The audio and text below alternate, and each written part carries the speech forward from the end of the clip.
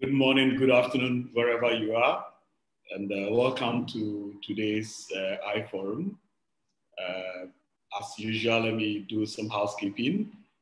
Kindly use the Q&A for your questions. If you have any questions for us, later on we will be able to also invite you to speak out if you want to clarify any question that you have. Again, there is also the chat room where you can do your networking. And then also be reminded that you can select the language of your choice using the interpretation function, which is on the bottom right of the screen. Before I invite the speaker, I would also like to acknowledge those who have made this possible. We have sponsors and partners, and I would like to mention the SNI, Sustainable Nuts Initiative, GIZ.com Cashew, Cashew Info, Pro Cashew, and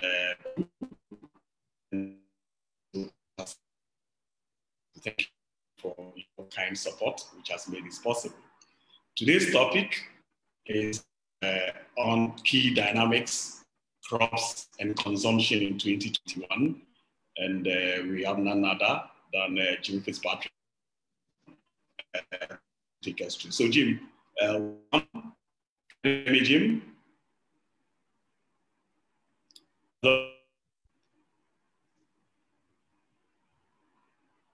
So we wait for Jim's mic and video to, I see his screen is also starting. Hello, Jim.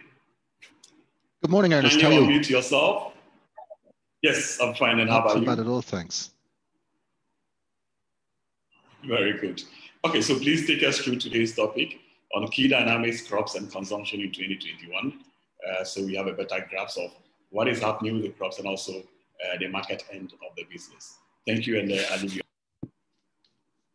Good morning, everyone. I hope you're keeping well. It's hard to believe that it's a year now since this pandemic came upon us, and we've seen so many incredible events over the year, and so many strange and unexpected events in the cashew business too. I'm going to talk about what we might call the key dynamics, crops, and consumption. So the key dynamics are about understanding the market, about we need to understand people's motivations, we need to understand their positions, we need to understand how they're thinking about this market at this time of year, to understand so much of the myth, so much of the misinformation, and so much of the apparently statistics, but actually things that are made up with particular objectives in mind. So to understand the market, we must understand what makes it work, and particularly what makes it react, or what might make it react in the coming weeks. And this is obviously a critical time of the year. During this period, more than 20% of the world's crop is in, and 80% is just started or on the way between now and the end of June.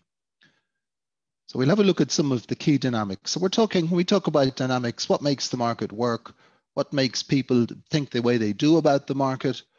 What makes the market react?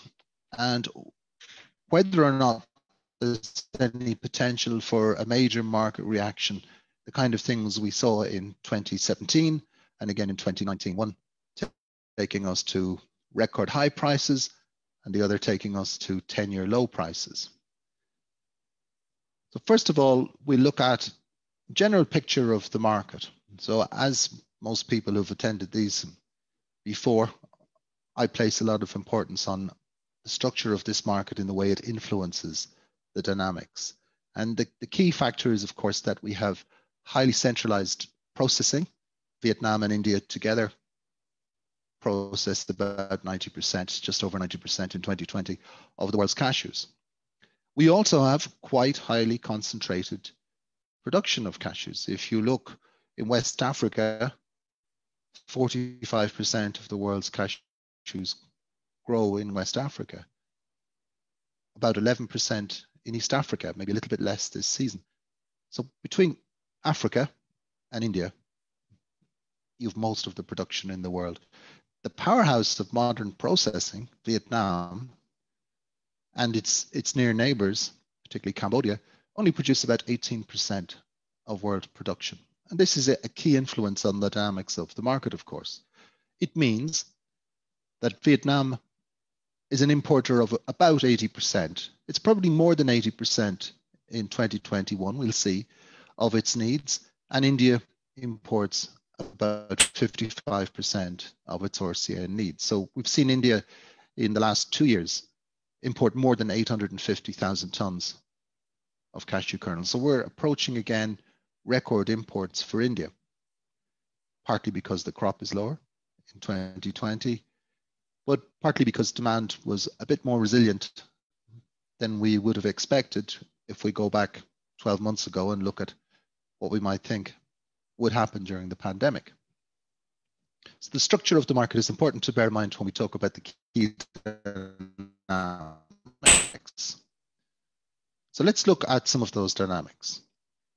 We've talked about the structure of the market, and let's have a look at how that relates to the calendar. So we have the harvest calendar. So each bar is a harvest, and the black one is the total availability in any given month. So this is an average. This is over a period of time. I think I did this over 10 years. The average percentage of the crop that would be available, and then we applied it to this year's projected harvest. So the black line, you can see the available RCN coming to market from the farmers peaks during April, and then it falls away. So we're now March, April, May, in a normal year into peak production. But because of the structure of the market, these nuts are not available at those times. They have to get to market. They have to get to where they can be processed. And the red bars would be the arrival of those nuts at destinations. That means mainly in India or Vietnam for processing. And that, of course, pushes everything forward. So 55% of the crop is delayed. In other words, some of these nuts, by the time they get to be processed, are 3 months old. Others are 6 months, and even in some cases older than that. And that's within a current crop. So this is a key dynamic. 55% of the crop will be moved, will take an average of about 80 days to make it from the trees where it grows to the factories where it's processed. And that has, of course, got a huge influence on the way people look at the market.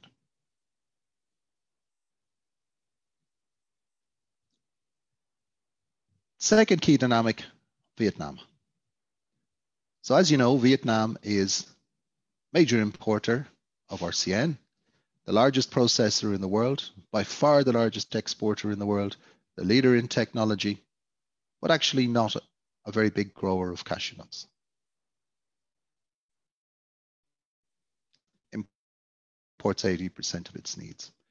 So every year in Vietnam, we have the following factors. First of all, buy their own crop. Vietnamese processors want to buy their own crop. It's about 20% of their processing needs. Secondly, they want to buy the Cambodian crop.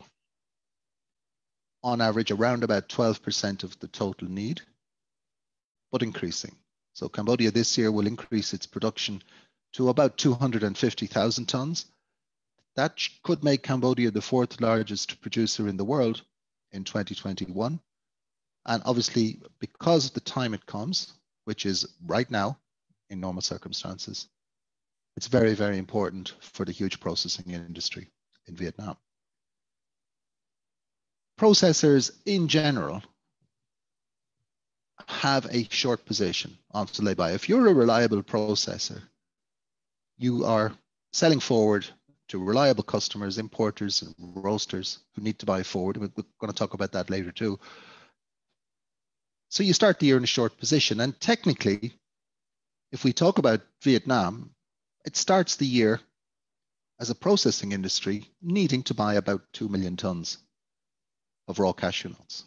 And as I've said, some of that is domestic, some of it's Cambodian, most of it comes from West Africa. In Vietnam, we have a focus on price. So the factories are very price conscious, and they have had a huge impact on the cost of processing. They've had a huge impact on the technology of processing, which in turn has impacted cost. But the focus generally would be more, compared to their Indian competitors, be more on price. So their first port of call, because they have this domestic and Cambodian crop around them, would be to look for places where prices are competitive. And in the past, that's drawn them to Cote d'Ivoire, it's drawn them to Nigeria, and less to origins which would be higher price, higher quality, like Benin and Ghana, for example. They mostly rely on traders for their supply. So very few processors in Vietnam have an integrated supply chain, if any. We have seen the huge growth of TNT. We have seen that their figures suggesting they're going to trade about 600,000 tons, I think I saw in one article this year. Whether that's from them or someone else estimating it, I do not know. But there is a consolidation in the trade there. And one of the key things that needs to be borne in mind, generally, processors and international traders of RCN don't trust each other. This is a key dynamic in the trade in RCN. There's a long history, as we all know, any of us who've been in the business, there's a long history of tit and tat contract defaults, renegotiation, quality issues on arrival that didn't seem to be there at the time of load, and vice versa. And this leads to a loss of trust.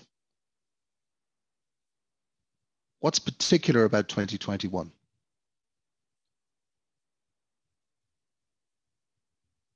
First of all, it looks like there's a good crop. Perhaps not as big as last year, but if we look at Ministry of Agriculture figures, if we look at Vinacast estimates and we talk to some people in the trade, it looks like it's a good crop. There are some question marks about the timing of the Vietnamese crop. And from some people, there are some question marks about the size of the crop too, but I'm not placing too much importance on that right now. We do know that the Cambodian crop is going to be shorter than Cambodians had hoped for. Last year, Cambodia harvested about 230,000 tons. They would have expected to harvest maybe 260, 270,000 tons of RCN this year, but they're currently forecasting about 250,000 tons, and they're saying the crop will be late. And that's been front page news in Phnom Penh in recent weeks. And that is a factor, particularly for Vietnamese processors. In 2021, overall, the stocks of RCN entering the season are lower than in either of the past 2 years. That's largely down to the fact that the Tanzanian problem has been solved, and major Vietnamese traders bought the Tanzanian crop, brought it to Vietnam, brought it to India, and it's been processed. So stocks are lower than they were in either of the last 2 years. And I still think that there is an element of almost shock about the level of demand we experienced in 2020. So in 2020, we were talking together at this time last year on these ACA encounters. People were talking about the shock to demand, how demand will collapse in 2020, how the pandemic will destroy economies, how the pandemic will destroy demand for cashew nuts. Nothing could have been further from the truth. 2020 was an excellent year for roasters. It was an excellent year for processors. And this has given something of a shock to the market, I think. We're in a position in terms of demand where perhaps many people wouldn't have expected to be. And by the way, it's not just cashews, it's across the nut sector. It's been, possibly with the exception of one or two nuts, I think maybe pistachios is an exception. But generally, it's been a pretty good year for the consumption of nuts, even though the food service sector has been absolutely battered by the problems in the pandemic, particularly in the more developed countries. If we look at prices this year, RCN from the farm gate, dried in Vietnam, around $1,400. And in Cambodia, dried, it's actually exported without drying, but if you make a calculation for drying and shipping to the processors, it looks like something around $1,300, $1,350, maybe $1,400 a ton at the moment. Which, given the timing and given the quality, and don't forget we must take the quality into account anytime we talk about RCN prices, but given that, it seems to me that it's about par with what's available in Africa right now. So the key dynamic for Vietnam is processors need to buy somewhere about 2 million tons in the next 5-6 months, and many of them already have sales. And that might give you a clue as to why we saw this step down in price after the end of the Tet holiday. Somewhat illogical step down in price immediately after the Tet holiday. Let's have a look at the dynamic number 3. India, the biggest market, the second biggest producer. India, again, of course, is a gigantic market, but India imports 55% of its RCN needs. I think it was over 860,000 tons in 2020, quite remarkable. But India is very, very different to Vietnam. We can never put these two in the same category in terms of market structure and in terms of market behavior. So if we look at India, and we look at every year, what happens in India every year in the cashew business? First priority is to buy their own crop. Processors buy about 45% of their needs. High quality raw nuts, generally speaking, widely spread across the country nowadays. Harvesting March, actually it started in February, but let's say March to June for the bulk of the product. Market prices in India are higher than the world prices, much higher.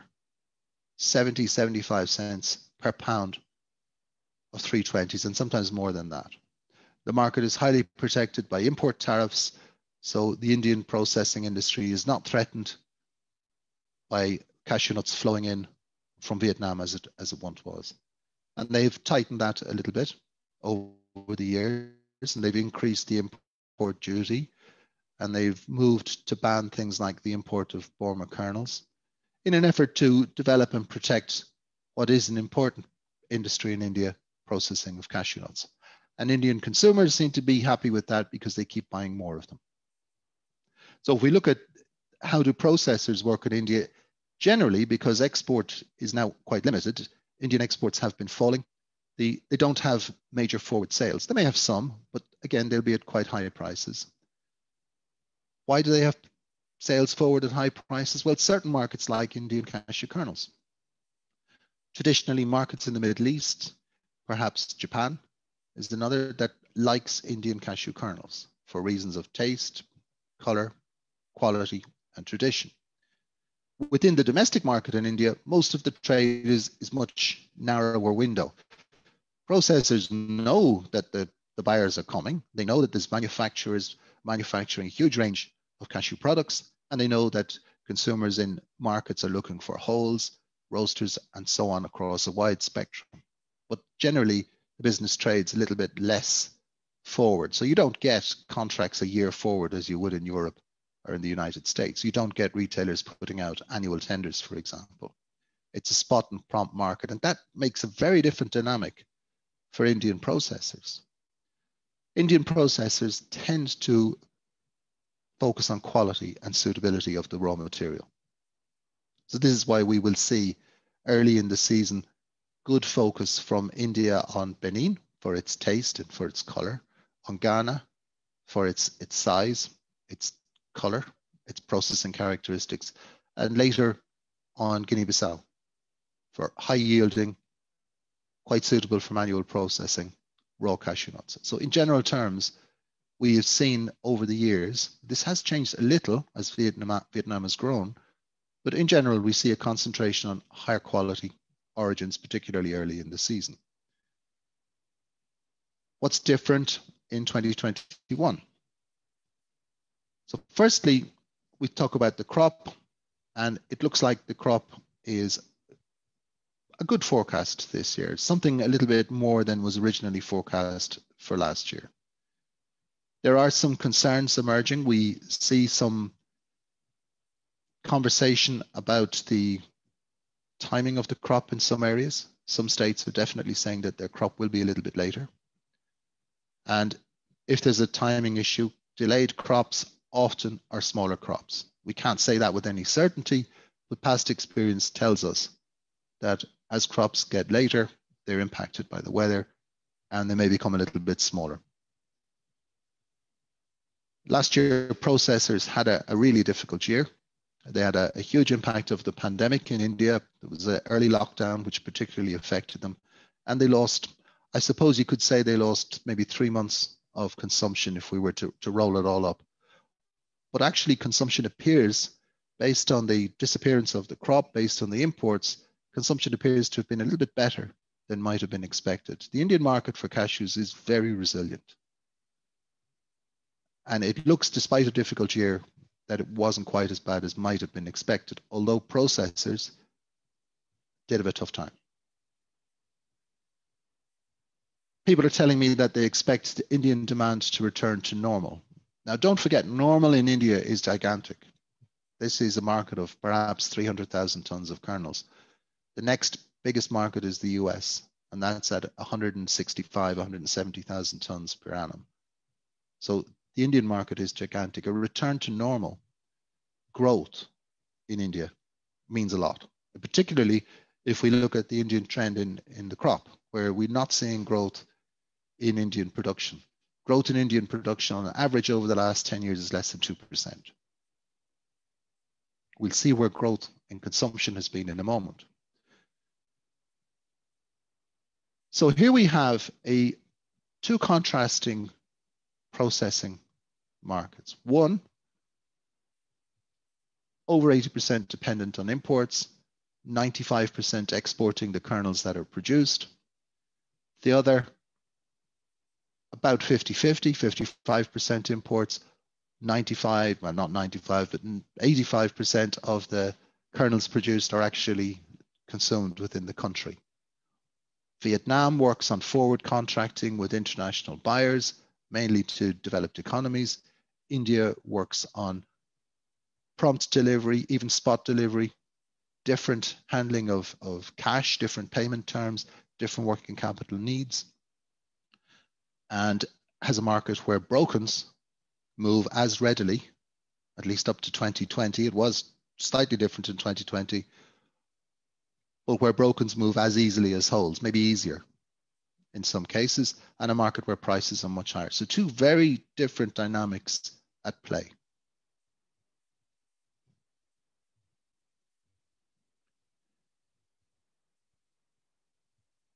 Let's look at it from the buyer's point of view. We're talking about retailers, roasters, importers. First of all, we'll take a quick look at the trends in demand. So here's a global picture from those 4 big consuming countries, those regions rather. If we look at China, we see steady, we can almost call it steady. Growth in demand, up and down, still not a huge market, about half the size of the United States, despite the population. In the last couple of years, you've seen quite a sharp increase. Now, this may be partly because we get more access to the numbers in recent years, a better recording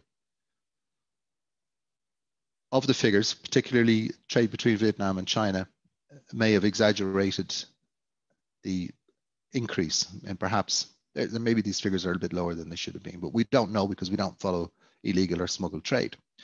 Look at the EU market, very steady rise. This market has been on a rising trend as long as you care to go back. This chart goes back to 2008. It starts just after the financial crisis, and ever since we've really seen growth and steady growth in the European market, to the point where the European market is almost the same size as the US market. These are figures for the EU and the UK combined for consistency. If we look at the US, we see much slower growth. The US tends to go through growth spurts. We saw one early in the decade before last.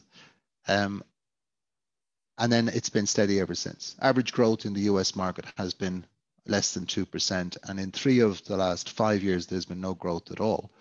Last year, we saw pretty steady growth, and it looks as if there may be something happening similar to the EU. But I think we should be clear that most of the growth in the US market last year, and it was substantial, 7.8% growth in imports, most of that was down to the reaction to the pandemic. Whereas in Europe, I would say growth at 15% is not really pandemic related at all. That trend was there already.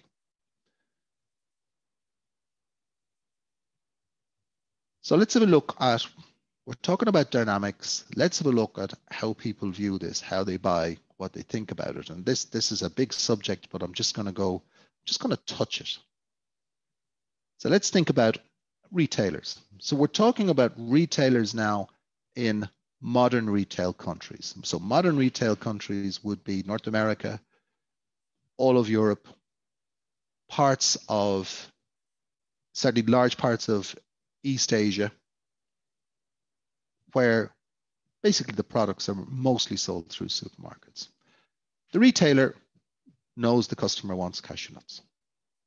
And in recent years, they know the customer wants more and more cashew nuts. And they need to make sure, but they're not interested in commodity risk. They like to buy forward. They like to match their purchases with what they think they will sell. And they like a little bit of flexibility in there, which can make life difficult for their suppliers at times. And they today look at the market and they think this cashew product is a very small product for us, but it's a very interesting product because it's growing. It has a very interesting profile, and we have an opportunity perhaps to have a positive impact in that market. But we're nervous. We're nervous on a number of levels. Number one, we've seen prices extremely volatile in the past. Number two, we're concerned that this supply chain is not integrated, it's not managed, it's not traceable. And we have fears that some of the practices going on in factories are not clear. We don't know what they are. So therefore, we're a little bit concerned, and we hope there are no surprises. If we look at the roaster, increasingly the roaster, particularly if it's a private label packer or a co-packer, they're the guys caught in between. They're caught in between the retailer and the supply chain. And they would say, I don't like risk either. Although I can't always get what I want. I can't always get today's price from a food safe, reliable supplier for the next 12 months. So I try to buy forward as much as I can from reliable suppliers, match my risk. My margins are tight. The idea that roasters make a killing is not true. Margins are tight, maybe better if you have a brand, certainly in terms of margin, but don't forget building a brand is a pretty expensive operation too. And finally, the importer. So the importer does like a little bit of risk. Margins for importers are tight too. They really have no choice. They have to take some risk. The suppliers are unreliable. And yeah, they do speculate. They do take positions from time to time. It depends on the company. Some are always long or short. Others wait for the opportunity. One thing's for certain, all of these people, the retailer, the roaster, the importer, and anyone else at that side of the chain, they like these prices. 320s at or below $3 a pound is an absolute bonanza. So they like these prices. What do they not like is volatility. What makes them nervous, and they're right, is the prospect of volatility. So they would like if everything stayed nice and calm. Don't tell anyone we like these prices. Maybe tell them that prices can come down further. Maybe tell them that every warehouse in the world is full of cashew kernels, which it isn't, by the way. Let's keep these things nice and stable. So when we look at this dynamic in February, when there is quite a lot of, February and March, where there is quite a lot of focus on cashews amongst these groups, we need to look at the key factors that motivate them. So first of all, within this group, it's about 50% of world demand. So 50% of world demand is from markets that are modern retail, that would like, or they do or would like to buy forward. We're talking North America, Europe, East and West, part of the Middle Eastern market, much of the East Asian market, countries like Japan, Korea, and so on. So big question, and a big dynamic at this time of year is how much has each of these bought or sold? What prices have they bought or sold? How confident are they that the demand they're projecting will happen? And how much risk are they taking? And this determines how they might react. So if they're confident in demand, if they haven't bought their full requirement, or if they've bought it at low prices, a change in the market trend, like we saw in 2017, will bring them all in. So importers who bought at a low price now realize, wait a minute, I'm not going to get some of these contracts. I need to buy them again. And that adds fuel to the fire, adds air to the bubble. We saw that in 2017. So right now, what have we got? We've got a situation where the fastest growth in consumption is in the markets that are working on modern retail, supermarket distribution, in other words. How much have they bought or sold? Well, they have bought, but probably a little bit less than they would normally have bought. You'd expect that people would be a little bit more cautious in a situation of a global pandemic. Naturally, they would be. They also may have experienced a pretty good year last year, most of them in terms of volume, but the last part of the year, particularly for the US, maybe wasn't as good as expected, and maybe that held them back a little bit. On the other hand, they may have brought material in anticipation of difficulties with freight. But we certainly don't get the idea that they're overbought. We certainly don't get the idea that the warehouses are stuffed full of cashew kernels. That's not the case. It might be moving a bit slower, but this is not a crisis. It's not a reason for kernels prices to come under pressure. At what prices have they bought? Well, we know that. That's the market. So they've bought somewhere long forward from top quality processors. They've bought somewhere between $3, $3.15. Importers taking their chances often buy from lower quality processors. Their cost price might be lower, but their risk will be higher. How confident are they in demand? Well, they're pretty confident. Anyone I talk to sees cashew demand, kernels demand is strong and likely to continue. You talk in India, they're hopeful of a better year in terms of demand this year. Europe, United States, it's related to the ebbing of the pandemic, but it's also related to underlying habits in purchasing. And if you look in cashew kernels, in Europe especially, this increase in demand is nothing to do with the pandemic per se. These trends were there a long time before that. How much risk are they taking? Well, they're probably saying to themselves, if you're a retailer or a roaster, you're probably saying, I'm not really taking that much risk. Given prices are so low, given prices have just taken a knockdown as Vietnamese brokers and traders came back after the Tet holiday. So they probably don't see it as a huge risk right now. And I think they're right about that. What they would see as a risk is if prices start to move up. And then we might see them come to market to try and lock in some of these prices. Others may decide that some of these prices are just too low and start to build some physical inventory. And some buyers have in recent years integrated their supply chains, and they're now able to work in a different way. They're much more connected to the supply chain. They have an element of traceability. They have an element of access to farmers and a much closer relationship with the supply chain than the typical situation. Dynamic number 5, unfortunately, poor market information systems. There's a lot of ways to describe this, but I thought I'd be diplomatic and call it poor market information systems. If you've been with us in previous weeks, you know we've talked about this aspect of the long journey of cashew kernels.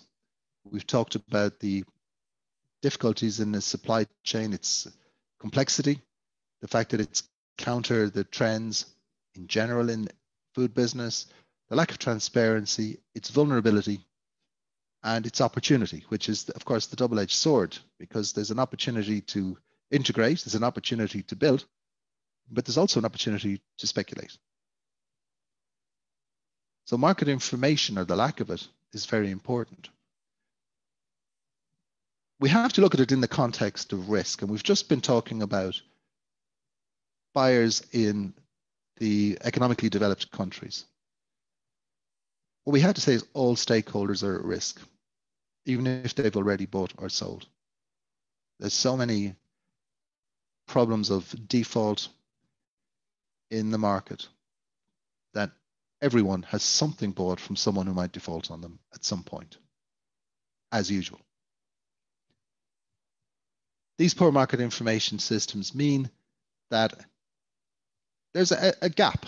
And this initiative by the African Cashew Alliance is an opportunity that they've taken to try and start a discussion about market information. And they've given me a chance to talk about how I see the market.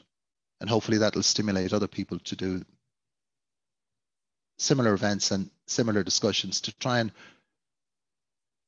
develop market information systems. The fact is, everyone in the cashew business talks their book. Everyone. It's almost like a kind of a virus of its own. Why do they do that? They do it simply because they can.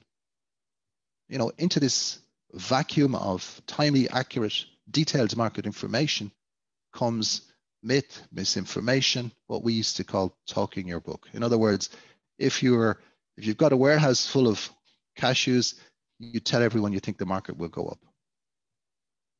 If you need to buy, you tell everyone you think the market will go down. And that's what's going on right now. People are talking the market up and down. And it's interesting because if the market were structured differently, if, for example, and this is not going to happen anytime soon, but let's say if, for example, 100% of African cashews were processed in Africa, those processes would be linked to local farmers. They would know what their local crop is. There would be market information systems locally. You would know what's going on. There would be a much higher level of trust in that value chain. There probably would be a hedging mechanism. It would look a little bit more like a cocoa, for example. So this is a key dynamic. The fact is that we sit here today and we don't have really good information on anything. Even governments tend to exaggerate their production and understate their weaknesses. Now that may be politics, sure. Governments everywhere do that kind of thing, but it doesn't help. It doesn't help their own farmers. It doesn't help their own processors. So making an unrealistic crop estimate actually can undermine the minimum prices you're trying to enforce. And this is very important. And knowing that there's not good market information out there means that a misstep in terms of information by a government anywhere in the world will be used by every other stakeholder to try and tell their own story, to develop their own way of seeing things. So when we look at the key dynamic of market information, we see that these early season, the myths, the misinformation, these are a major cause of problems in the West African cashew chain. They can cause farm gate prices which are too low, which has a long-term impact because it doesn't stimulate further production, which is needed. It can cause export prices to be too high, which makes life difficult for processors. It can cause early harvesting, nuts being picked from trees rather than being allowed fall, for example. It can cause an overloading of the infrastructure, and we know that the infrastructure is under some pressure, particularly in West Africa. It can cause speculation, volatile prices, and at the end of the day, that will make banks reluctant to offer working capital products, particularly to processors, but also to exporters. So we're in a situation where, because we don't have a consolidated, accurate, timely market information system, many businesses who are otherwise good businesses can't raise money.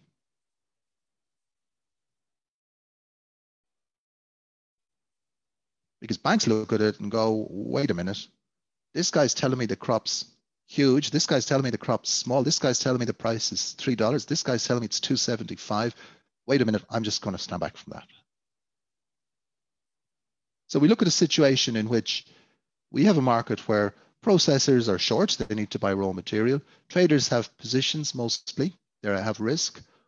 Roasters have bought a lot, probably need to buy more. Naturally, low price purchases are at risk if the market were to go up, and high price sales are at risk if the market were to go down. And within that, we have only private market information services, self-serving culture of market information. Everyone talks their book. A key dynamic, especially in West Africa, especially in February, March, and April every year. So when we look at these dynamics, we all know that markets are not always what they seem. We must consider these dynamics. We must consider the motivations resulting. I mean, the fact that you need to buy gives you a certain way of looking at the market. The fact that you don't have accurate market information gives you an opportunity to impose your motivation, and vice versa. No one's perfect in this situation. But we must consider the market dynamics and especially the resulting motivations every time we read or hear a market report. I'm saying this loud and clear for our colleagues, traders, processors, members of ACA who are now engaged in buying RCN or selling RCN or processing. We really need to be very careful. We really need to understand the whys and the hows and the structure of this market when we read a market report.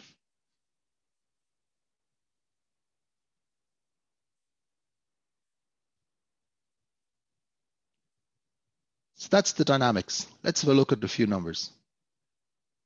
We're going to talk a little bit about production and then about consumption. So these are based on my recent talk around the market. I look at the stats. I talk to a lot of people at this time of year to get some idea of where we're going. This is the way I'm seeing production. So what I do is I make an estimate of 2020, of course. We have figures for all of the other years. And then I look at the low estimates collected from a range of people and the high estimates collected from other people. And we try to make a distinction between the two. And you see this year, we have quite a gap, about 11% difference between the high and low estimates, which is unusually high. I've been doing this for about 10 years now, and I don't usually get that broad a gap. I think part of that is because maybe some official bodies have been overly optimistic even on their forecasts. When I looked at it overall, I'm coming out with an increase in production in this year, something like 3 to 4% on 2020. In other words, a return to roughly where we were, roughly the trend we were in up to 2019. Relatively slow growth in cashew, growing around the world. It's about the average, the 5-year CAGR, compound annual growth rate, is about 3.14% to 2020. And if you take West African countries out of that elsewhere, it sinks below 2%. So in recent years, in the last 5 years, as you can see on this chart, cashew production has not been growing particularly quickly. In contrast to earlier in the last decade, particularly when Cote d'Ivoire came online big time, you saw increases in a lot of West African countries at that time. We saw an increase in Tanzania to follow. That's basically going nowhere. And it's not weather events. I mean, you're not getting sort of 4 weather events in a row. It's simply that these new trees weren't planted, new trees aren't online yet. There is room for an increase in production. Just how much room we'll see when we talk about consumption. So let's look at the production in 2021 over some of the major regions. Vietnam, I've mentioned a little bit. Looks like they've got a pretty accurate forecast. It's not as good as last year. The figure, there is some difference in the figures between different bodies in Vietnam, as we've heard recently. Look, India, recovery this year is hoped for. It was hoped for last year, but obviously that was a different situation. 2019 wasn't a good crop. Generally in India, the growth is quite slow. Now, India is obviously a huge country with a huge cashew growing area, huge cashew consumption. Growth has been slow, but there has at that time also been a transfer in where the cashews have been grown over the last 20 years. And if that settles, you might then start to see an increase in production. But for now, we're not seeing that. Ivory Coast, the world's largest producer, continues to grow. Very positive estimate this year. So we have a 900,000 ton estimate from the official sources this year, which is pretty good crop, up from 848, I think was the estimate of last year. Trade sources a little bit more pessimistic, and there are a few questions around at the moment, which we'll talk about. West Africa as a whole, continued growth trend. The average growth in West Africa is around 3.5%. Again, quite a big gap between the low and the high estimates. Let's have a look at some of the major producers in West Africa. Côte d'Ivoire, world's largest producer of cashews. Again, very positive trend. It does appear that there is an underlying upward trend in Côte d'Ivoire. We are going to get to a stage soon where some of the trees you would expect would start to lose yield a little bit. If we look at the share of West Africa, it's the main driver of production in West Africa. Very strong forecast from the government. Trade sources, a bit more conservative. I've heard people picking numbers between 800 and 850,000. You've got to be careful though with trade sources, because many of us would listen to people picking numbers. And what they mean when they say 800,000 or 850,000 is not that they know that that's the number. What they mean is, I don't really think this 900,000 is true. What I see on the ground is not as big as I would expect. So this trade sources, you can give you a good idea, they can give you a good pointer, but they're not necessarily specifically accurate on the actual numbers.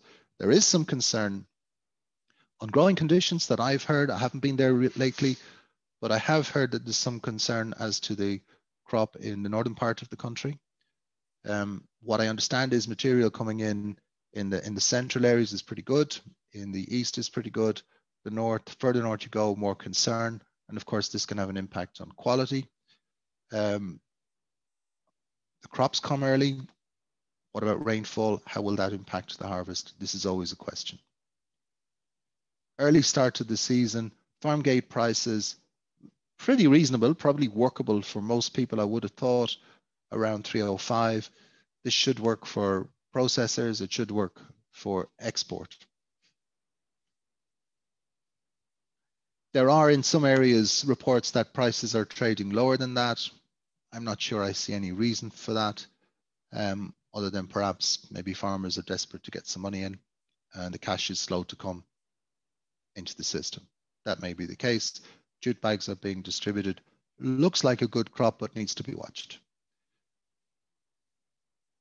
If we look in Ghana, where the season is well underway, Ghana has been a country of pretty good progress. We see a wide variation in the low estimates, mainly trade estimates, and the government estimate.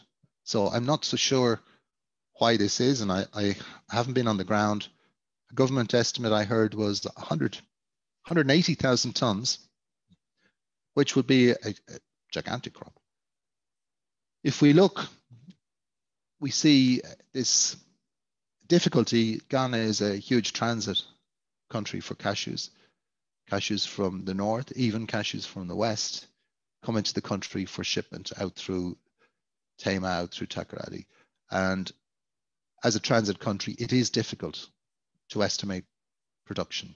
So Ghana, if you look at import figures at destinations in India and Vietnam, you'll find sometimes over 250,000 tons registered as Ghana origin, but it's actually origins Cote d'Ivoire, Burkina Faso, Ghana, a whole range of countries. It's definitely an up-and-coming producer. Look for increases. If the official sources are right at 180,000 tons, that's really clicked this year. A regulatory body is being established. Expect Ghana to be a coming place for cashews, in my mind. There is some buying activity in the country. There's even been some shipments. There are a range of different reports. I spoke to one fellow who's out in the country buying from farmers at the moment, and he was telling me that he was a little bit disappointed in the quality he was seeing. It was lower than normal. He thinks that was down to some of the temperatures during the growing season. Whether or not it hasn't affected prices or the quotes for exports so far, so that at least some of the product is coming in normal. But again, like Cote d'Ivoire, there's a question mark here as to what might be happening in Ghana. Brisk trade, farm gate prices in Ghana are normally high. There's normally good interest. It's a good quality raw material in general terms. Prices start fairly high at the farm gate. It's quite volatile at the farm gate. Processors in Ghana have a tough job. That's why we get such a low level of processing in Ghana. High farm gate prices, high competition early in the season. Good quality raw material, much in demand in India, for example, where they like to fill the gap between the old crop and the new crop with something from Ghana and from Benin. If we look at Nigeria, again, I think remarkable progress in Nigeria on cashews. It happened probably because of the market more than anything else, I think, over the long term. But again, we see that production is relatively stable. Again, a good forecast this year. So Ghana is around about 250,000 tons at the top end. So I'm hearing 250, 225 to 250, and those people's opinions I'd respect are probably somewhere in between the two. So if we look at Nigeria, I think we should also bear in mind that the crop is determined not by a structured export situation. The crop is often determined by the prices. So the better the price, the more nuts will be gathered, the more nuts will make it to the market. If the port is disrupted, if prices are low in the country, just like in 2020, you can have a situation where the crop falls. It's just not collected.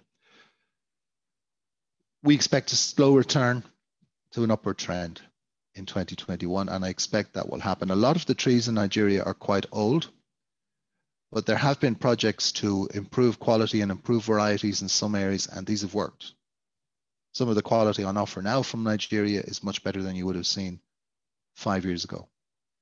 It looks as if those projects are working very well, but on the other hand, a lot of the Nigerian cashew trees would be more than 30 years old, and we may see some fall away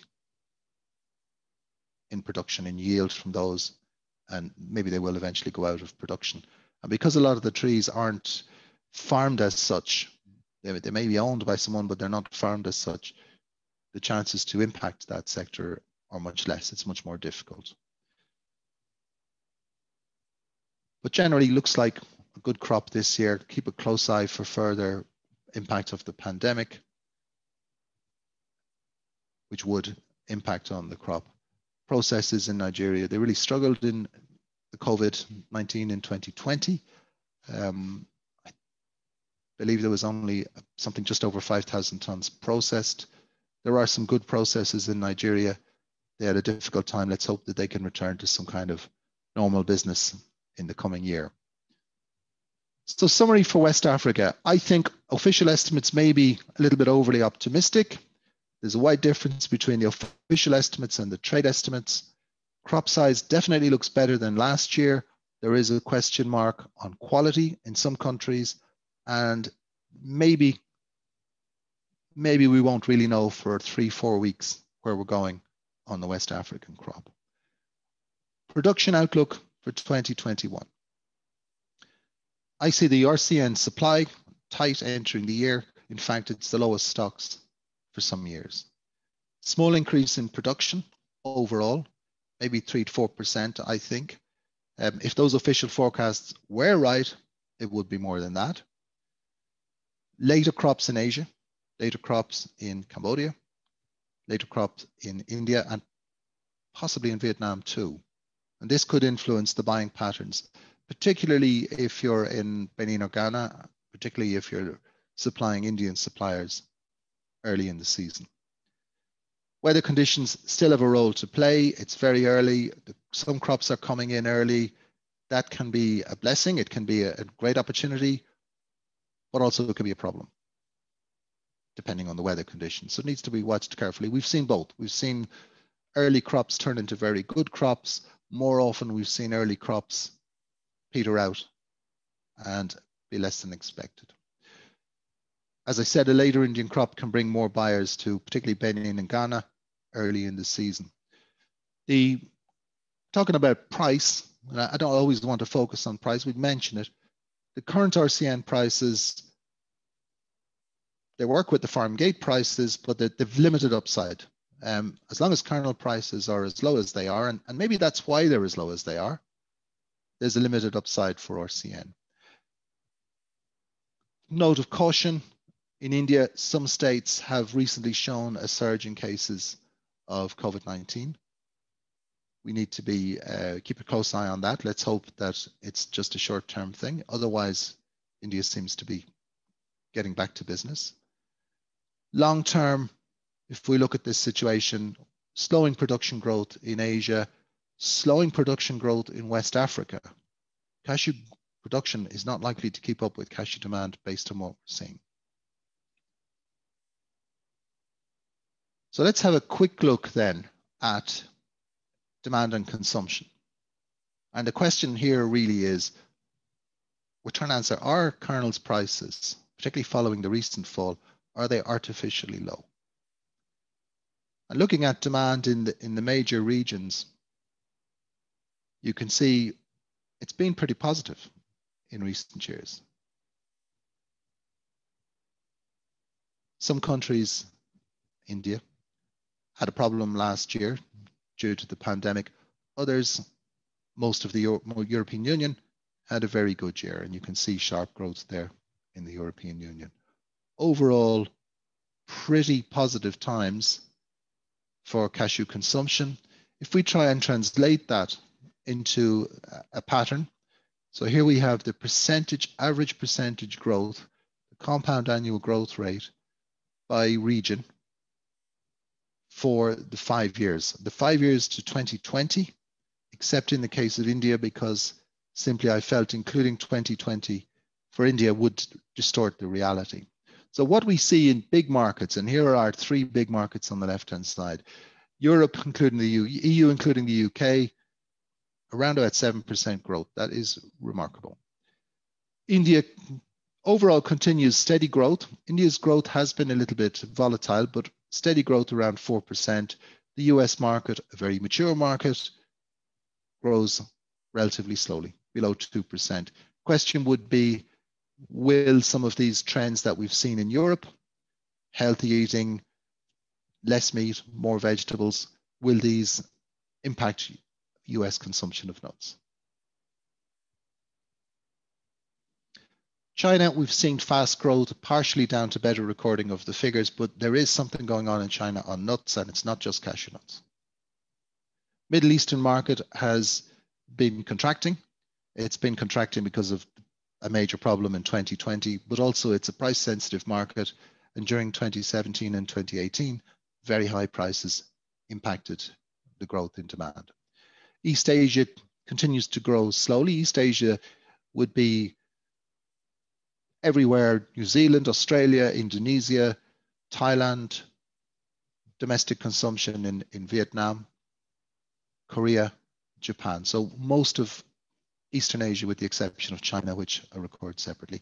And there we're seeing relatively slow growth rates. And what we've seen in the last year is something of a shock. A lot of those countries like Indian cashew kernels, and they've had to change their patterns and go for Vietnamese. In Eastern Europe, finally, I mentioned it because it's high growth rate. This is not a big market. This is Eastern Europe outside of the European Union. So we're talking about Russia, we're talking about Belarus, we're talking about the Ukraine. And when we look there, we are seeing quite positive growth in demand, but it is from a very low level. Generally a positive picture in areas where we see slow growth, like the Middle East, we know why. In areas where we see steady growth, we know why. It's a mature market in the USA case. And the EU, it's about food trends, it's about convenience, it's about snacking, it's about healthy food. You know, I like to do a little bit of forecasting, and I've been doing this forecasting since 2015. So as we come toward the end, I'll talk a little bit about what would happen if those trends continued. So based on what we've seen in the last 5 years, those growth rates I've just spoken about, consumption would start to look like this by 2027. So you get steady growth, continued growth, and eventually you start to see consumption approach about 5 million tons of RCN. If we look at production on the same basis, so again, 5 years, based on the last 5 years, what if that happened over the coming decade? That's what you get. So essentially, the conclusion is that consumption is growing faster than production. And that's been a factor.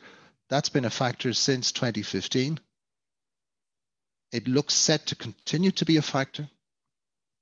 The room for an increase in production is definitely there, but the efforts to increase production don't seem to have worked at the same speed as they did in certainly the decade before last and the first half of the last decade. So this, I don't know, this could be good news. It's certainly good news for consumption, but it also could be bad news in that it might stimulate volatility on prices. And what is supposed to happen in markets is that prices are supposed to correct imbalances. That's apparently how markets work. Not necessarily the cashew market, though.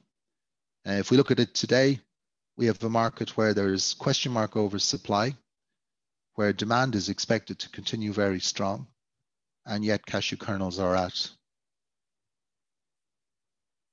the lowest prices that we've seen the lowest prices that we've seen certainly since the last decade, the start of the last decade. So we're looking here at a market that, if I strictly on the basis of what we see answer the question, are cashew kernel prices artificially low?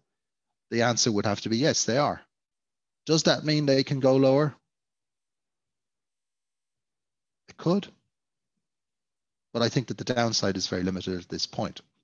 So be careful what you listen to in terms of reports, in terms of sources of information, and how we might judge the next steps in the market. And let's not get our long-term trends mixed up with our short-term trends. The dynamics, the sentiment has a big impact on the short term. These fundamentals tend to have an impact in the longer term. So as we look at our market and make our decisions, we need to bear that in mind. We can't ignore COVID, and the impact is generally easing now. Vietnam continues with low cases. India, as I mentioned, there's some cases surging. India felt they had it beaten, but some surging again. Let's hope that that is only a short-term phenomenon. In West Africa, as in India, indeed, some vaccinations have started, and it remains a relatively light impact. If you caught it, or if someone you know caught it, that doesn't sound like a light impact, but statistically, it's a relatively light impact. China, business as usual, some outbreaks which they deal with very promptly. In Europe, one of the most affected areas, the vaccination programs are ongoing. Most countries have started their vaccination programs. Some are further ahead than others. The restrictions are lifting slowly. It doesn't seem to be affecting the retail or the snack food business, it does still have an impact on the food service sector, which will impact cashew pieces to a certain extent, but not the way it might other nuts like hazelnuts, for example, or walnuts. The United States, obviously heavily impacted. Cases are now falling in the United States. Vaccination has started. So it does appear that by the middle of the year, that the impact of COVID-19 in terms of its disruption to society will have ebbed. We don't know how deep the economic impact will be. We do know there will be some. We do also know that many economists forecast a post-pandemic boom, so long as interest rates can be kept under control. But there is a concern, you'll read it in your newspapers, about new variants of the disease, which need to be kept a close eye on. Key things for us in the cashew business right now is that demand, North America, Europe, stays in line, that India continues to process and Indian demand returns to normal, and that the low cases in Vietnam, so that they can continue to process as they have been, are maintained.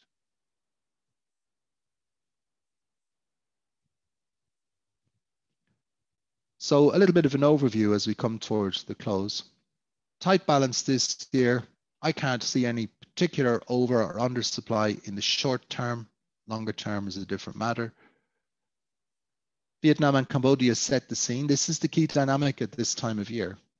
How will Vietnamese processors and traders react to what they see locally? In 2017, we saw a tight situation in Vietnam, a poor crop in Vietnam, lit the fuse for an incredible rise in prices. So the scene is set in Vietnam, but they're also looking closely at Cambodia. Production up by 3 to 4% in my view at the moment. Caution on the weather in West Africa, it can still have an impact. I think the kernels market is fundamentally undervalued. That's not a recommendation to buy or speculate, by the way, that's just an opinion. It can be undervalued for years. It can be undervalued for minutes, who knows? But it does look as if it's undervalued at the moment. I think if you had a choice, would you like to own cashews at $2.85 FOB 5 years from now? You'd be saying, yes, I would. I think the RCN upside is limited. It's limited by the kernels market, and it's obviously limited by the fact that a big crop is coming in right now. I don't think you'll see speculation in RCN. I don't think you will see early entry to the market. I don't think you will see too much money chasing too few nuts in the next 3-4 weeks for sure. Of course, I could be wrong. There are a few factors that I would consider outliers, strategic factors that we need to just bear in mind. First of all, the low level of prices, as I've mentioned.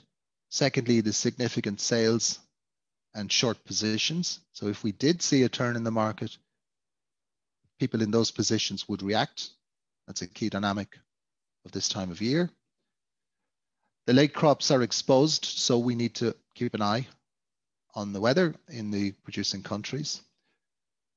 Consumer demand growth. So this is a key factor. Consumer demand growth is not based on prices. Consumer demand is not growing simply because cashew prices are low. Consumer demand is growing for other reasons, and that won't change.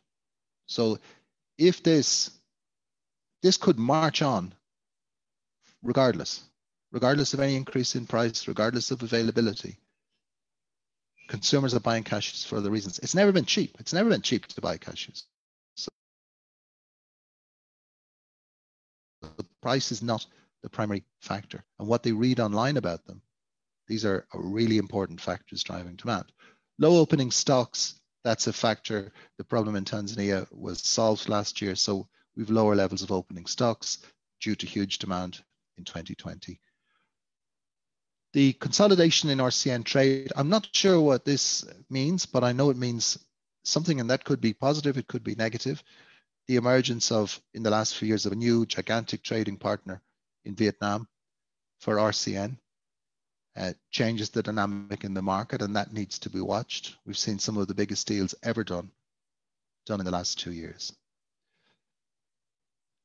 Within this, there are enough ingredients: strong demand, low prices, late crops, significant short positions. There are the ingredients for a price boom if something were to go wrong. It will only happen if something goes wrong in terms of production,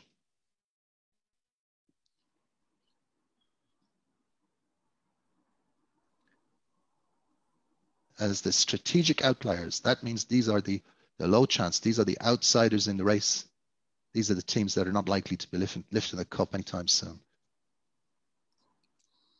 So thank you very much indeed. It's always a pleasure to talk about cashews. And we'll be back on the 17th of March, St. Patrick's Day here in Ireland. And then we'll be talking about African cashews and sustainability. Thank you very much indeed. Thank you very much, Jim. It's also always a pleasure to hear you talk about cashews. At this point, we move into the Q&A section.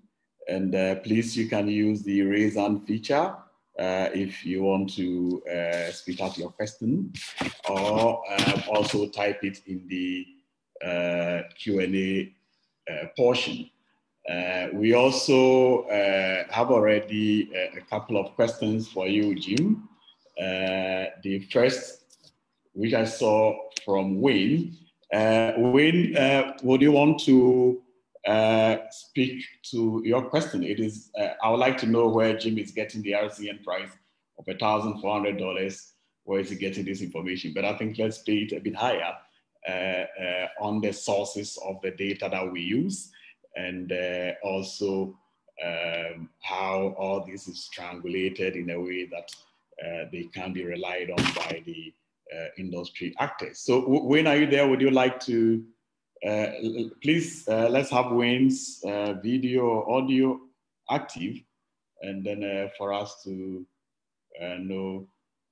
But Jim, you can already start talking about how we gather data as an institution. ACA, you have been involved a bit, and then also how we triangulate all the data that is coming in this kind of presentations. I think that is more playing it on a higher level. Data, I think Wayne was asking specifically about the farm gate data. Yeah, exactly. So I just wanted to lay out a bit at some point. So I have co-ops and local buyers in Vietnam that I talk to. I have a network in Cambodia that I talk to. And so what we do is we track the farm gate prices that they're seeing and they're paying themselves. And then we obviously factor in the drying and the movement to market, applied the current exchange rate, and that's where you get the prices on average. Obviously, you can't cover all areas, all prices, but that's roughly where it comes out based on the information, early season information, naturally enough, in Vietnam. And then you can cross-check that with traders, and they will give you some information. In African countries, farm gate prices are collected by the African Cashew Alliance. You'll see them every week in the splits. And the African Cashew Alliance has a group of professional analysts in each country that collects the farm gate information by ringing around co-ops, farmer groups, traders, local markets, and exporters, and coming to a conclusion on the average price. Obviously, we can't give regional prices in a limited forum like this, but that's basically how we gather farm gate prices. By the way, that network takes years to develop. So it's unfortunately not something you can turn on and turn off.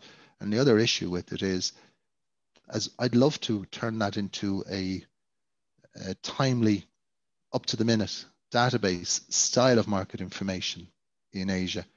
But unfortunately, I do a lot of work in Cambodia. I've done a lot of work in Vietnam in the past. Unfortunately, they're just not willing to put their information out publicly. And you can understand that. It's a very competitive environment. Thank you, Jim. I still would like to exhaust some of the questions that are here.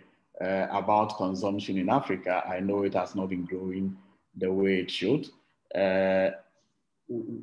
What is not being done right here when you talk about we talk about consumption in Africa, more or less for somebody who is outside the continent but dealing a lot in? What do you see as some of the reasons why consumption hasn't grown in the on the continent? Yeah. Well, I think that obviously there are a number of factors. I mean, the first and most obvious factor is there's no real tradition of consuming cashew nut kernels in most African countries. That's a fact. Now, that needs to be addressed, and we've seen efforts by some governments at Sieta in Abidjan, those events, to try to do a lot to publicize the opportunity for consumers to eat cashew nuts. The second reason is that the format in which the product is presented. So if you present a product in a difficult to access format, either difficult because of its price, difficult because of the packaging size, difficult for reasons of flavors or tastes, then it is quite difficult to stimulate widespread consumption. I think that there has been, in general in cashews worldwide, until quite recently, there's been very little done to promote consumption. If we look at opportunities, there's definitely opportunities in countries which have urban areas, countries which have a middle class. So if we look at cities, if we think West Africa, if we look at Lagos, if we look at Abidjan, if we look at Accra, you would have thought there would be opportunities. And certainly take Accra as an example. There's plenty of food processing businesses in Accra. We look at developments in beverages. In Ghana, the production of beverages and marketing locally, they can give us good templates for the development of snack foods. But there is a long way to go.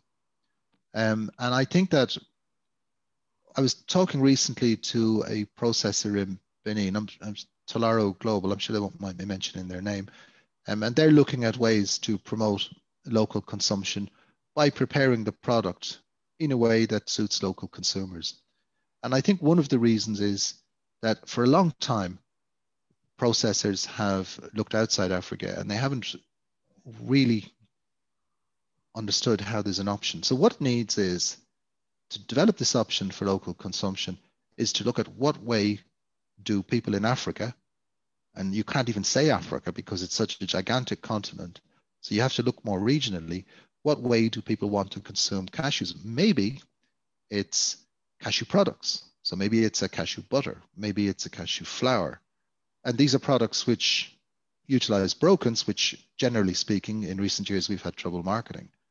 So how well is it growing? It's growing very slowly. Is it growing? Yes, it is. The future for that, in my opinion, depends on how well it's promoted and the format that it's presented. I'm not sure that presenting roasted 320s to local consumers in many African countries is the way to go forward. There may be better ways to present this product, more attractive ways that fit better with their current snacking habits. But there's obviously a segment of the market, you know, like it would have been in the US market 20, 30, 40 years ago, where cashews were only eaten by people with a lot of money. It was a luxury product. It was a status product. That's changed. And they're consumed by the general consumers now. And a lot of that was about package size, price, the format it's presented in, and developing different products. So there's a lot of work to be done, but marketing has not been a strong point. And I think that's one of the reasons for slow growth in consumption. Thank you, Jim. There's a questioner who wants to know, in your opinion, what can you advise for African processors in this current time when suddenly the kernel prices have declined? This is Lucia with this question. Yes. Yeah, it's a very good question, Lucia. I think, first of all, hold your nerve. I think that there is an element of market manipulation going on at the moment. I think that we've seen we've seen a couple of things going on. We've seen major buyers are more interested to buy in Africa. I know that from personal experience. We've seen those buyers understanding that they may have to pay a higher price for that extended supply chain. I think processors need to highlight their strengths, fast delivery of, if you're in West Africa, fast delivery of the product to markets in Europe or North America. I think they need to highlight their strengths in traceability. I think in some countries, Benin, for example, they need to highlight their strengths in product quality, color and taste, for example. That would apply also in other countries. I think processors need to avoid a speculative mindset, because it could be that kernels prices are lower in order to keep RCN prices lower.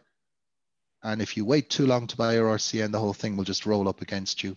And you'll find yourself in a situation, as to a certain extent happened last year, where you had what looked like a super buying opportunity for RCN, and would have been a super buying opportunity for RCN, but many people missed because they were put off by early season price calculations. Make no mistake, the current kernel prices, they don't make money for processors in Vietnam either.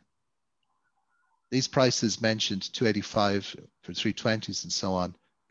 At current prices in Vietnam, at current prices in Africa for RCN, these do not make money. So you need to watch this carefully. You need to identify, and that's one of the reasons we talked about the dynamics and sentiment this morning. Keep a close eye on it. But I think that, to my mind, I would enter this season with the view that there is an opportunity here. I would put a lot of effort into marketing. Personally, my clients are seeing good buying interest, particularly from European buyers, and they're seeing that interest at prices that work. And I think that's going to grow. Don't be tempted to speculate, though. This is a very, difficult dynamic that we're dealing with. Try and find the buyers that will support you to process and to sell at least part of your product. Don't neglect marketing. I think it's one of the things that has been, unfortunately, neglected too much in recent years by African processors. They focused on development. I mean, and I know it's not an easy task, but they've focused on the process, they've focused on the development of the business, even on the supply chain, but they forget about marketing, and they end up marketing to the wrong level. So if you're a quality processor with certification, you should be marketing further down the value chain than to selling to someone else to export, or maybe selling to an importer. And you should, be nailing this myth that African kernels should be lower in price. African kernels should not be lower in price. African kernels should be produced to the right quality with food safety. In those conditions, they're actually worth more money to buyers in developed markets in Europe and the United States. Thank you, Jim. Mamadou Diaby from Agipex is asking what I also term the perennial question: why Africa is exporting a lot in terms of raw cashew nuts instead of processing, and then secondly, why very little is said about Guinea-Conakry, and I believe also about Gambia, Guinea-Bissau, Senegal region. So if you can put it all together. So Africa is exporting RCN simply because it produces far more RCN than it can process. That's pretty obvious. And the reason for that is the lack of investment in processing over the years. And that's for a lot of different reasons. I would focus on the perception of risk. So investors, business people, and banks look at the cashew sector, particularly in certain countries, and they say, that's not for us. We see that as too risky. We'll support trading of RCN, but we won't support the establishment of processing facilities. And if you look in, you can understand that. I mean, you can understand why someone would be reluctant to build a processing plant, which is a long-term investment, which takes years to get a return on, in a country that they thought might be unstable or unlikely to offer a return. What has happened now is that the supply of raw nuts has improved, the technology has improved, so that now it's a little bit more straightforward, although more expensive in terms of investment. It's a little bit more straightforward to build a factory. You can predict much more easily how a machine will behave than to go out, as it would have been at one time, and try and recruit 5,000 or 6,000 workers that you need at the factory every day. If you can bring that down to, today you can run a 10,000 ton processing plant on maybe 550, 600 people, and that's a much easier management challenge and much more predictable management challenge. Unfortunately, it means that the sector will create fewer jobs in individual factories, but hopefully it means in the broad level, it'll create much more. I think that if I look at Senegal, the Gambia, Guinea-Bissau, Guinea-Conakry as processing areas, as areas for investment, we're not seeing huge investment recently. We've seen some in Guinea. We've seen in Guinea-Bissau, there are some factories now operating, relatively small factories, but I think they have good potential. And in Senegal, not too much. There is local processing, but not too much in the way of factories. And I think that's down to the fact that it's hard to compete with investment opportunities in countries like Cote d'Ivoire, for example, at the moment. It's difficult to compete with the reputation for business in Ghana. It's difficult to find domestic companies to partner with. And there are, and there's reputational difficulties. Guinea-Bissau has a reputational difficulty that discourages investors. On the other hand, we do see processing growing steadily. I won't say rapidly, but steadily further east. So unfortunately, in one sense, this is going to be with us for some time. Processing is going to develop fairly rapidly, I think, now, and I wouldn't be surprised if Nigeria, Benin, Ghana, Cote d'Ivoire made really strong strides forward, but I think it'll take a little bit longer in the countries further west. We should add Burkina. Burkina has had processing investment for many years and does seem to be doing quite well in that respect too. This is a tough business. It's very volatile. You need to take a long-term view of it. You need to choose your technology very carefully. You need to place emphasis on partnerships with buyers, which is unfortunately not done by many. You need to think about what kind of a buyer you're selling to, whether it's one that will work with you, that will show loyalty, that will stay with you over the years, or one that's simply interested in getting a competitive price and will switch to someone else if the price is lower. So it's there. There is a certain amount of light at the end of the tunnel, but I do think that the countries in the western part of the region, from Guinea, let's say from Conakry up as far as Dakar, those countries will need a lot of support to get their processing industry going, despite the fact that they tend to have very good quality raw cashew nuts. Thank you, Jim. There's also Florian. His question is, how did it work in Vietnam to create processing plants? Did it come by international investments? And maybe to play it also additionally, is there any blueprint in your mind in terms of how they've gone about it and the lessons for Africa? There are definitely lessons for Africa. It is good to look back, and let's put this into perspective. When I first went to Vietnam on cashew business in 1991, it was exporting the vast majority of its crop to India for processing. At that time, there were a few processing plants, but not many. Within the following 5 years, some processing plants started to come up. It was based on, I think, the key things for me were a good entrepreneurial approach, good support from the government. And remember that the political system in Vietnam is very different to the political system in most West African countries. It was more than anything, in my opinion, it is the linking of processing to the technology, the processing linking to the local technical institutes. So I remember going into a factory in 1993. We tried to buy a factory in Vietnam in 1993. We didn't buy it, but we tried to buy it, the company I was working for at the time. And I went in and I went through this factory and there wasn't a stone left unturned.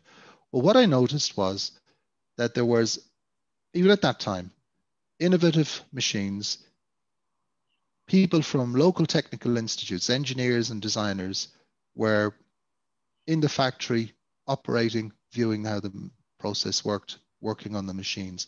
I saw technology from all over, really. I saw Russian technology there. It wasn't great. It was packaging technology. It wasn't great, but it showed an attitude to processing that we want to develop this process, we want to improve it. And for me, that was a key thing. But there were also government supports to develop the supply chain, financing. At that time, and from then until late in the first decade of this century, there was very little external investment. There has been some more external investment in recent years. We know that there was an Indian investment. We know that there's Olam has invested. We know that Intersnack has invested. We know that some trading companies have invested too. So it has changed somewhat. But the basic foundation was domestic. Good government supports, good care of the supply chain, good marketing. So Vietnam went from selling raw cashew nuts in 1992 almost exclusively to the largest exporter of kernels in the world in 2008. That is a fabulous achievement, and it continues to grow. Now, whether or not growth at this current level is sustainable is another matter, but what's happened in the past is quite remarkable. And I think that those are the areas. Access to capital, linkage to technology, good marketing, and good management. Those were the four things that it's built on. It was not built on the idea of, someday someone will come with a big check and build us a processing industry. That won't happen. Someone could come along with a big check for a processing industry if they already see something happening. But if there's nothing happening, it's unlikely to bring in the investment. Having said that, let's look at a good example. Let's look at Cote d'Ivoire. Fairly good supportive policies for processors by way of subsidy. The access to the technology, the general support of the government, some realistic price setting mechanisms. This all seems to be stimulating a growth in processing. And let's recognize that processing in African countries is growing. It's stop-start, it's spotty, it's faster in some places than in others, but it is growing.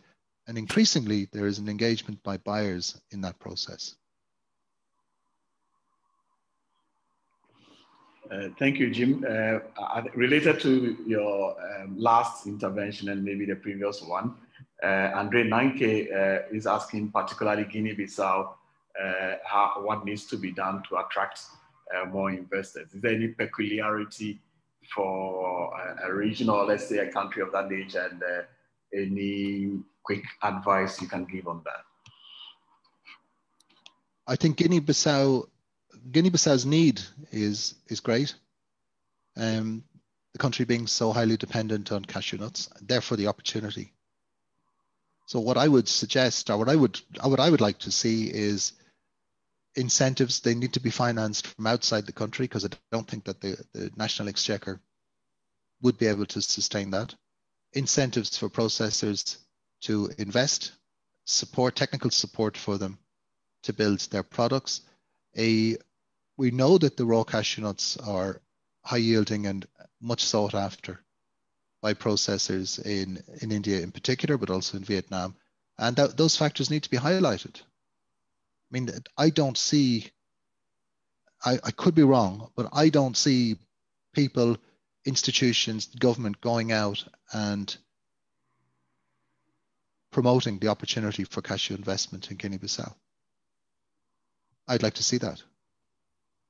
And I think that the key thing is it's pretty clear right now that it's not just simply on the basis of return on investment that would make Guinea-Bissau attractive, but the combination of return on investment and the idea of a major social impact in a country that is in need, that could be quite a potent, attractive mix if it's well presented. Thank you, Jim. Let me go to a couple of questions that are directly linked also to your presentation.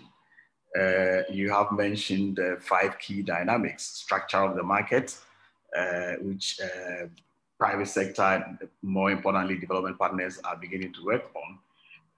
But then again, you talked about Vietnam, India, retailers, roasters, and others, and also poor MIS.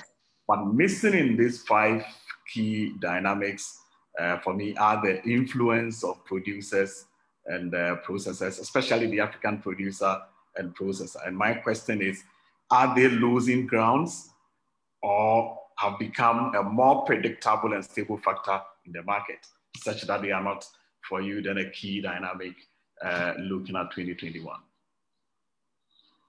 Well, what I'm speaking about today is the key dynamics in the early season. Okay.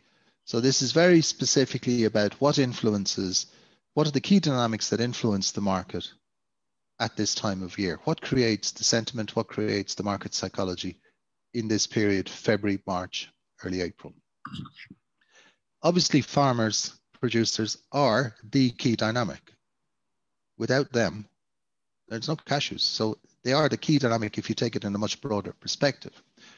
Yes, I think it's true what you say, Ernst, that they have not got the influence that they should have. I guess they suffer from a lack of good, relevant market information. The technical assistance from a lot of organizations, not least ComCashew, is tremendous. You look at ComCashew, TechnoServe, ProCashew, there's so many projects that give very good technical assistance to farmers. But at the same time, without organization, it's very difficult for farmers to represent their point of view. And perhaps they get a chance at an election, but it's very difficult to galvanize that. Have farmers done well? Well, I suppose on paper, you look at it and you think farm gate prices have increased a lot. I mean, if we go back to 2004, 2003, farm gate prices were $150, $200 a ton. Look at them today. Yes, they certainly have improved. On-farm yields have improved. So people who grow cashews should be making a better return on their labor and on their investment now than ever before. Do they have influence in the market other than the influence that they may have on governments to help set or to guide regulatory policy? They really don't. And that's because this is such if you look at our supply chain or value chain, whichever term you prefer, if you look at it, it's highly segmented. It's got many, many different layers in it. And within that, you don't have, in general, a large cooperative structure or a large farmer organization structure that can have influence. So this leads to the phenomenon where, generally speaking, in terms of price, farmers take what's offered rather than helping to set prices, although they do get some assistance from governments nowadays. Farmers what they are is they're a key dynamic without a voice. That's the way I would put it right now. Thank you very much, Jim. I will stay with the production and on the cashew production 2021. Here you talked about 3 to 4% increase over 2020 figures. But then my question is, what accounts for such a forecast? Indeed, what has changed significantly in just a year, especially with the age of the trees in West Africa and the climate issues resulting in delays that you mentioned? So why such an optimistic growth projection, I would say? Well, it's actually not so optimistic in the sense that it's a return to what we would have seen prior to 2020. So what we're seeing this year is We're seeing increases, a return in India, which is a major factor in this forecast. An improved crop in Cote d'Ivoire, which is a major factor in this forecast. And we're seeing a better crop, slightly better crop in Cambodia. And these are the factors. You take all of those things, you put them together, and you come up with something just over 3% by calculation. I would also expect a better crop in Benin, small, but better crop in Benin and in Nigeria. That the other side of the range, the higher end, is based on some of the official forecasts, which, as I said in the discussion, are probably a little bit over optimistic for my taste. So yeah, I don't think if we look at the production situation, we're talking about an overly optimistic increase. I think what we're looking at is more or less a return to where we were before the pandemic. Let me see if I can put some of this up. So if we look at, let me get the right slide out. So if we look at this, current low estimate is basically on par with 2019. Current high estimate, and I'm a little bit questioning the high estimate. And what I'm saying is that the reality is somewhere in between the two. And maybe we will see a figure here somewhere, as I'm pointing out on the screen, in between the low and the high estimates. Now, that is still to be shown to be true. That's an estimate done in the last days of February, when harvest had only barely started. As we know, we can see some volatile weather conditions, and that there are, as I said in my strategic outliers, there are the ingredients for some disappointment on the crop estimate out there. You might recall the last time we had our GME, we talked about La Nina being an outsider, and that too could have an influence, and that too could be behind some of the delays in the harvest. So I'm saying 3%. I'm suggesting a caution. Yeah, maybe it is optimistic, but I don't think it's overly optimistic. Thanks, Jim. Staying on this particular slide, and then another statement you made here, you talked about RCN upside being limited by the kernels, and here, more importantly, kernel prices.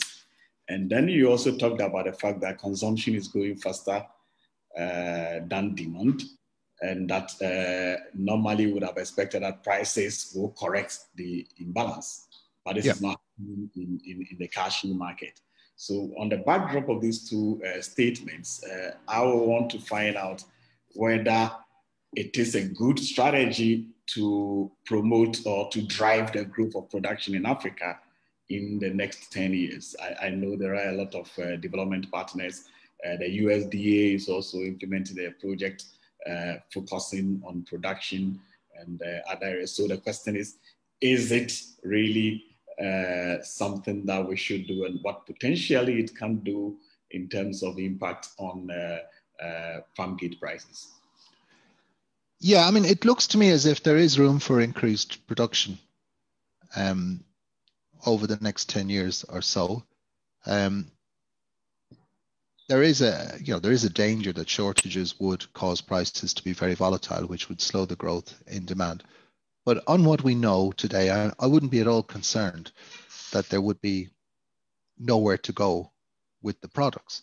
What does concern me, though, is that projects that increase production, that they need to focus too on the market. In other words, that increasing production alone will only cause a strain on the infrastructure that manages the export of the RCN.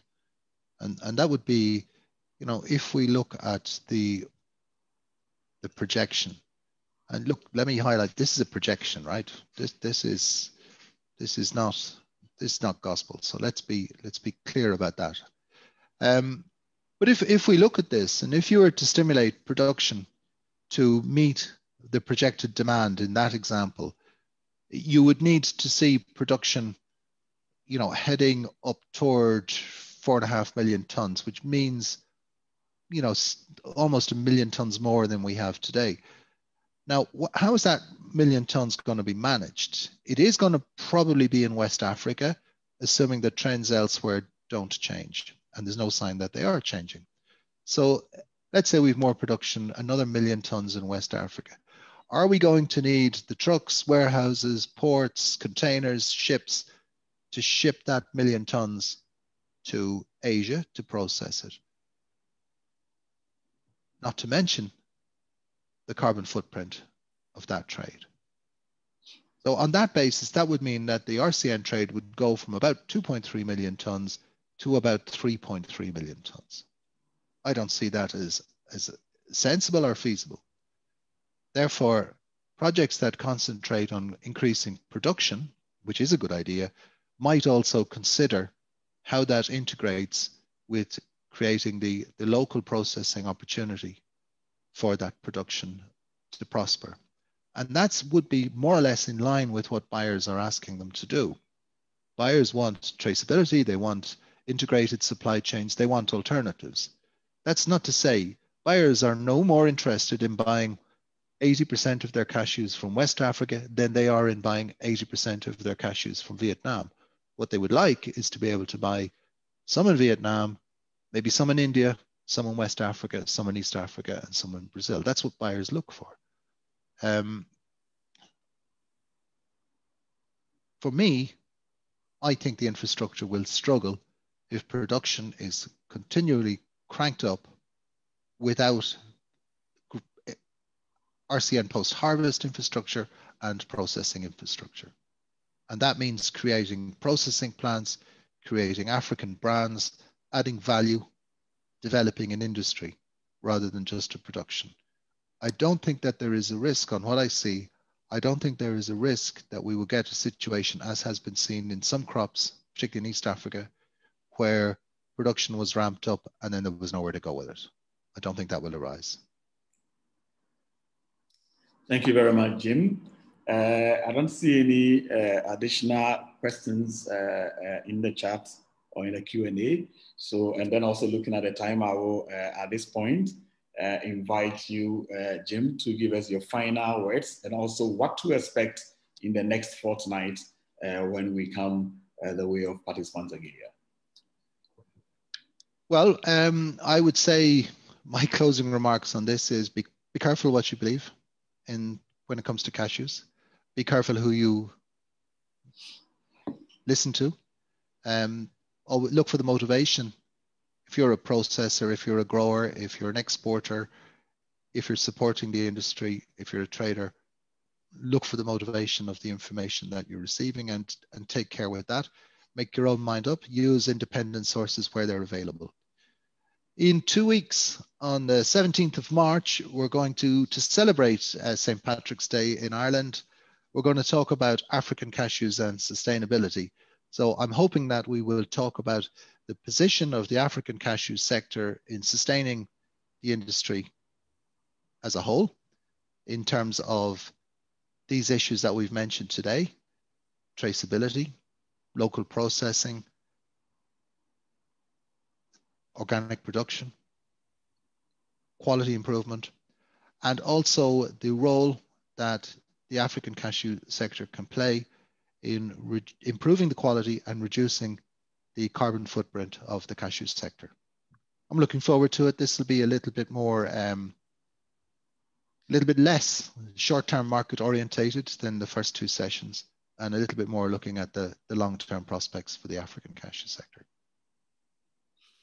Thank you very much, Jim. As always, it's been a pleasure having you, and we hope to see you again in the next 2 weeks and to follow up on the topic you have discussed with us. We also thank very much our cherished participants who have been with us, as well as our sponsors.